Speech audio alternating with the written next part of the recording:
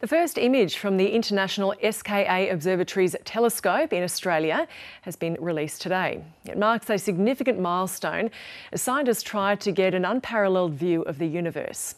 Dr. Sarah Pearce is the telescope director, and she explains what's been found. The image is of a patch of sky about the size of if you held up an apple at arm's length in your hand. And what we can see in the image is 85 of the brightest radio galaxies in that area of the sky. So radio galaxies each have a supermassive black hole at their center, and we can see the radio waves which are emitted by the gases that swirl round the supermassive black hole. Now, 85 galaxies might seem like a lot, but this is just taken using 1,000 of what will in the end be 131,000 antennas in the telescope.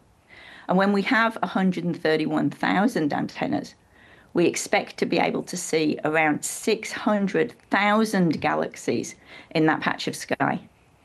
And you call this telescope that has given you this image a time machine. Can you tell us about that?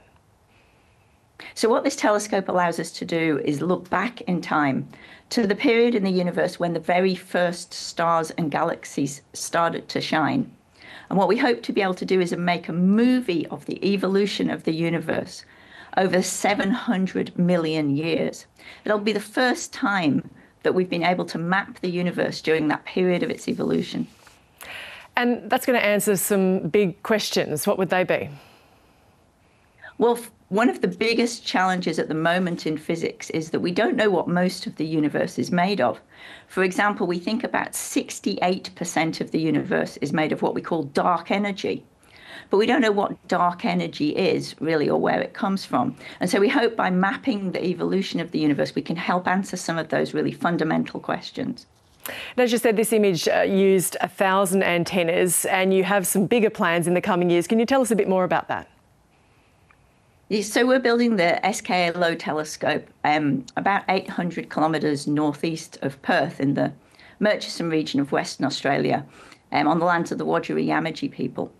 And what we're building is 131,000 of these 2-metre tall antennas. They look a bit like metal Christmas trees, spread across 74 kilometres of the outback. And they will all work together as one giant telescope, which will allow us to see parts of the universe that we've never been able to see before. What does it tell us about the contribution that Australia is making here? Yeah, so Australia is one of the host countries. This is the first time that Australia has hosted one of these large mega science facilities on behalf of the international community. So we've got about 650 people in Australia working on SKA Low at the moment, but they're only a small fraction of the thousands of people from all over the world who've been working for decades in order to get us this far.